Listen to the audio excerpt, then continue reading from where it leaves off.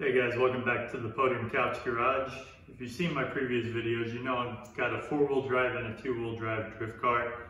Today we're going to talk about tires. I'm going to focus on testing different tires with the 2-wheel drive. As I've said before, I'm not super fond of the 4-wheel drive, so I think the 2-wheel drive will be the best test of which tires to use. Tires make a big difference in how the car drifts. When you first get into it, you may decide you want to try rubber tires. I've got a set of really bouncy rubber tires. They're not as solid as some of the other options out there. However, I quickly decided that I didn't need the rubber tires as soon as I started learning how to tune the car and use it with the drift settings that I have on it. But what I will do today is I'll put these rubber tires on so you can see how the car reacts with those.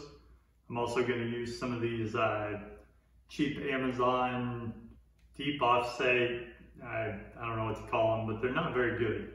We'll see how they do on the car. And then what I currently have on the car is these Yokomo-c tires. These are the main tires that I recommend if you're doing drifting on carpet or on concrete or tile. I had a hard time finding what tires were best for drifting. I found these Yokomo's.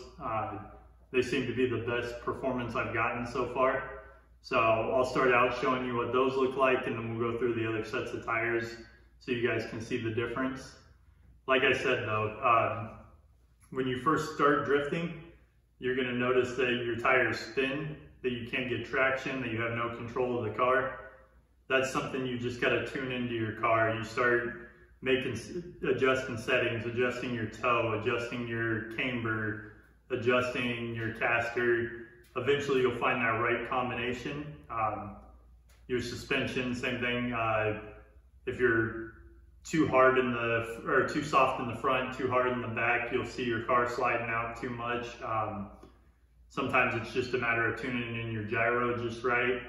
As you start to get all those settings, make small adjustments, and you'll start to see those plastic tires are actually the best performance you're going to get for a drift RC, and you'll start to really enjoy the drifting. So we'll go ahead and get it out on the track and start playing with the different tires and seeing how they perform so you guys can make your own decision.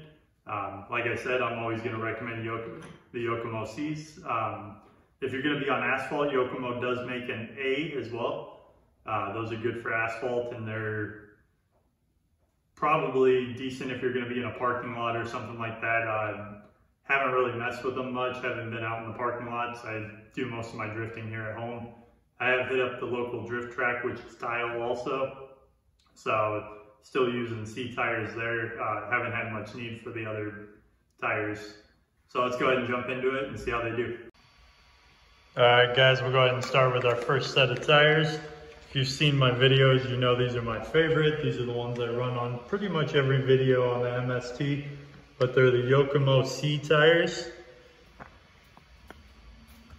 Go ahead and give you a couple laps with these. You guys have seen them run before, but we'll put it out there so that we have the content.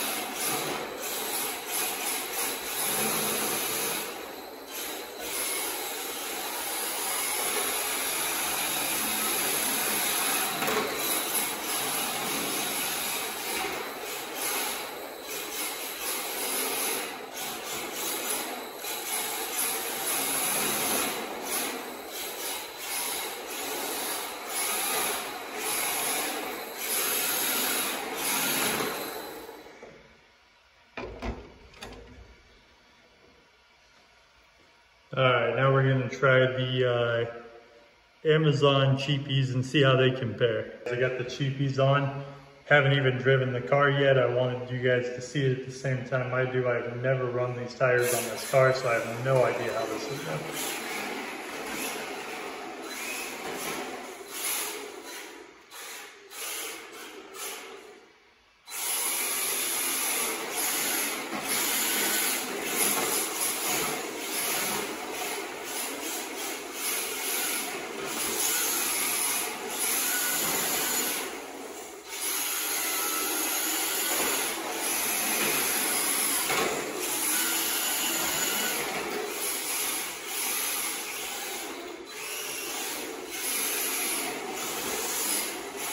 I'm actually really impressed with these.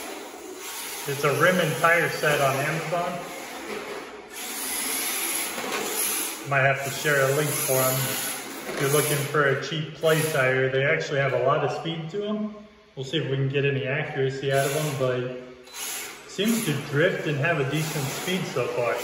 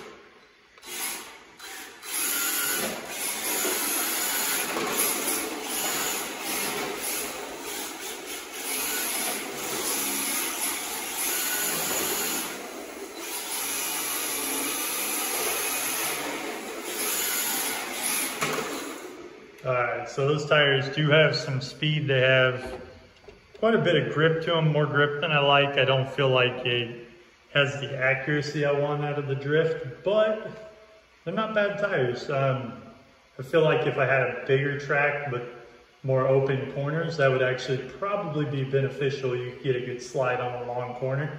Because I've got a compact garage track, it's not going to have the same effect. Let's go ahead and throw on these rubber tires.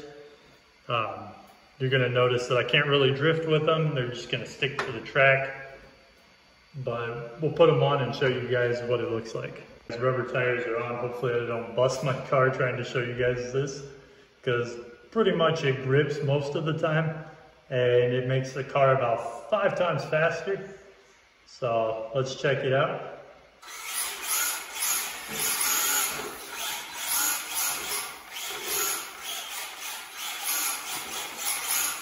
As you can see, I'm not really getting much slide out of it. Pretty much just sticking to the track. And it's so fast that you can't really keep up with any of the turns. I think if I go light throttle, I can just coast around the track with it. But it pretty much makes it into a touring car. With it being tuned for drift, it has no accuracy.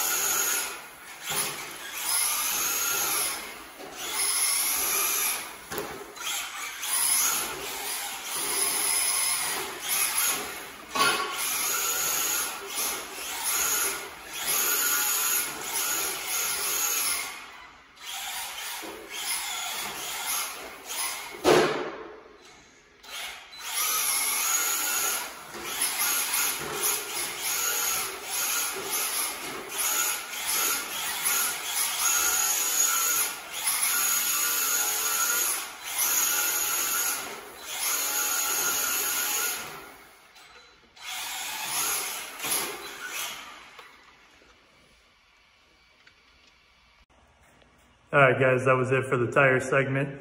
Like and subscribe to the page. Leave your comments down below. Let me know what you guys want to see next. Be happy to help you with anything you're having an issue with drift-wise. Like I told you before, I'm fairly new to it. I've learned a lot. Might be able to help you out if there's something you're struggling with. I'll have more content coming to you guys soon.